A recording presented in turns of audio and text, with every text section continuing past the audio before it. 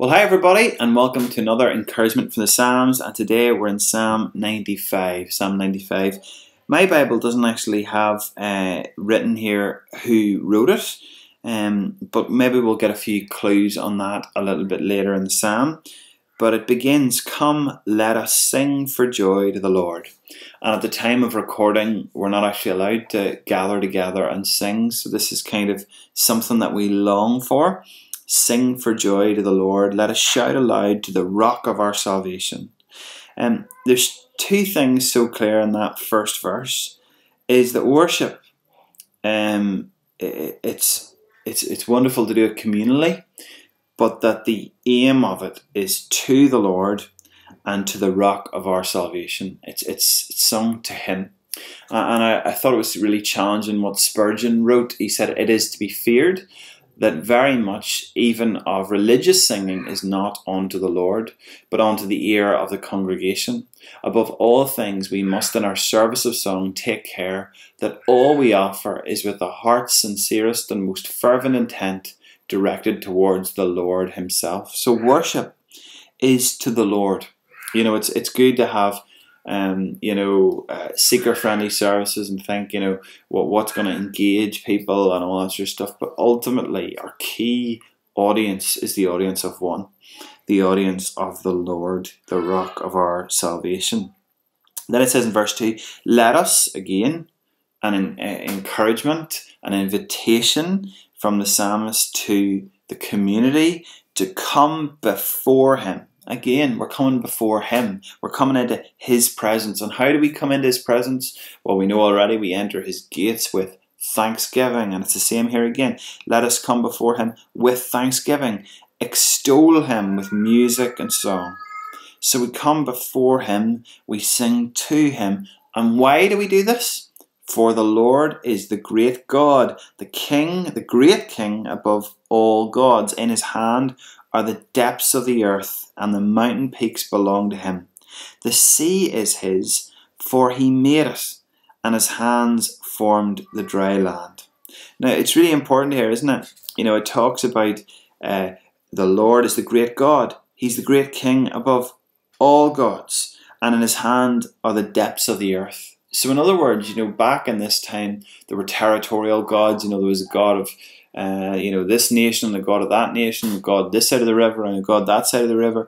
But no, the big G God, the real God, the only God, the great God, is king over all of those small g gods. And actually, in His hand are the depths of the earth. So He's in charge of the whole earth. This is why we must worship Him. And listen to this, the sea is His, for He made it, and His hands formed the dry land. So why is the sea His? Because He made it. So who are we belonging to as we worship Him? Why? Because He made us. If He makes it, it's His. Okay? If He makes it, it's His. Come. Again, the invitation comes again. Listen to this. Let us bow down. Okay, so bow down. In worship, the word here means prostrate. Okay, so lying out, on the floor. Let us kneel before the Lord our Maker. So it's like, how low can you go here?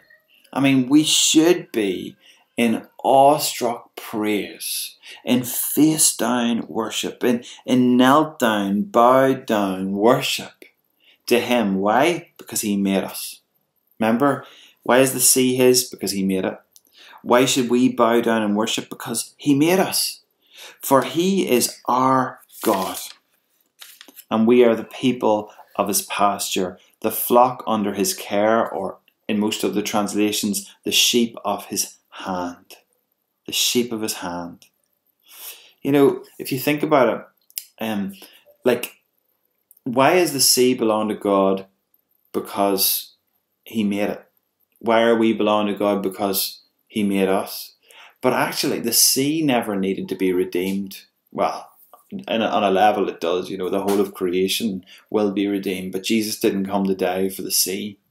No, so God actually has double claim to our worship. Because not only did He make us, but He redeemed us. Okay? He paid for us twice, in a sense. He owns us double time. He made us and he redeemed us. It's all here. We're the flock under his care.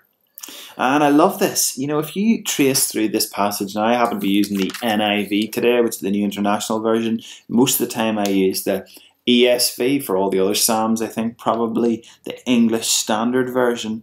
But in the English Standard Version, there's 3 references to the hands of God in these verses.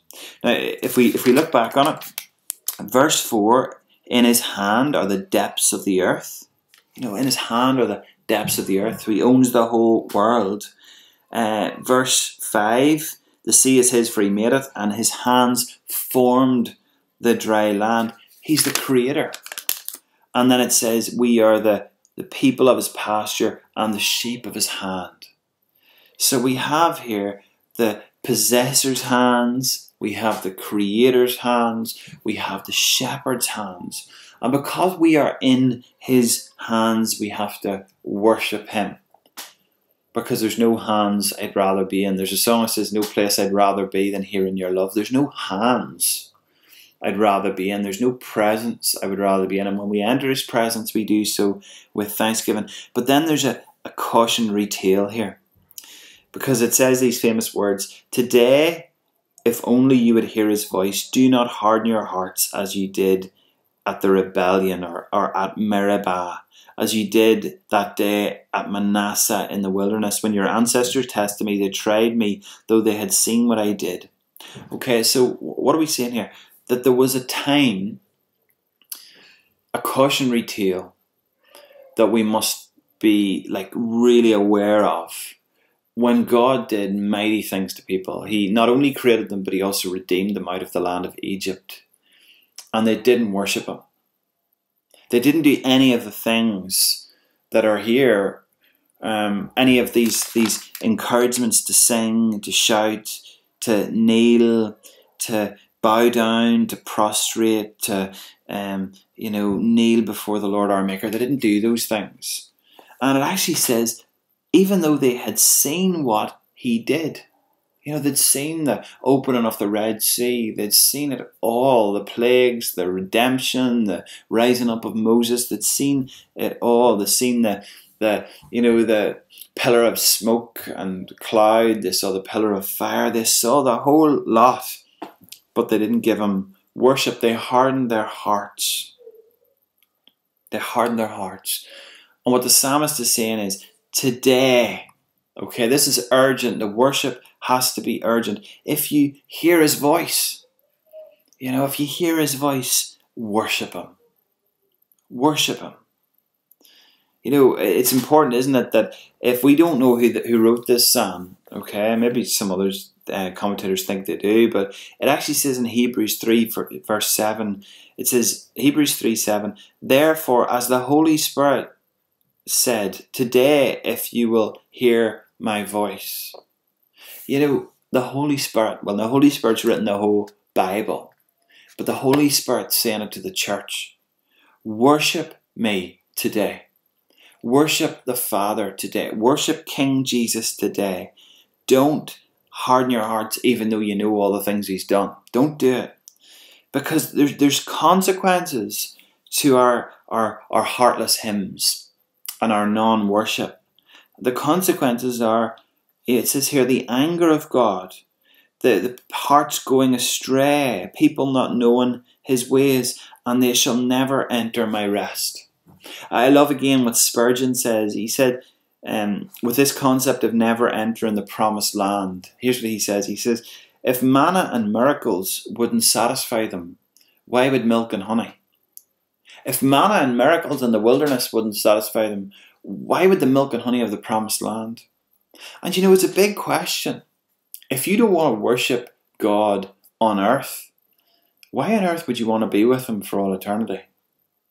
If you don't want to worship King Jesus, even though you've seen what he's done for you, why on earth do you want to go to heaven and sing his praise forevermore? If you do want to worship him, can I encourage you, do as the psalm invites. We can't do it communally right now, I don't think, or maybe you're listening to this at a stage in time when we can. But here's the encouragement. Come, let us sing to the Lord. Let us shout aloud to the rock of our salvation. Let us come before him with thanksgiving and extol him with music and song. For he's a great God. He's the great King above all gods. He's made us. He's redeemed us. Let's bow down. Let's get down prostrate. Let's kneel before him because he is our God and he is worthy of our worship. I encourage you to worship him today. In Jesus' name, amen.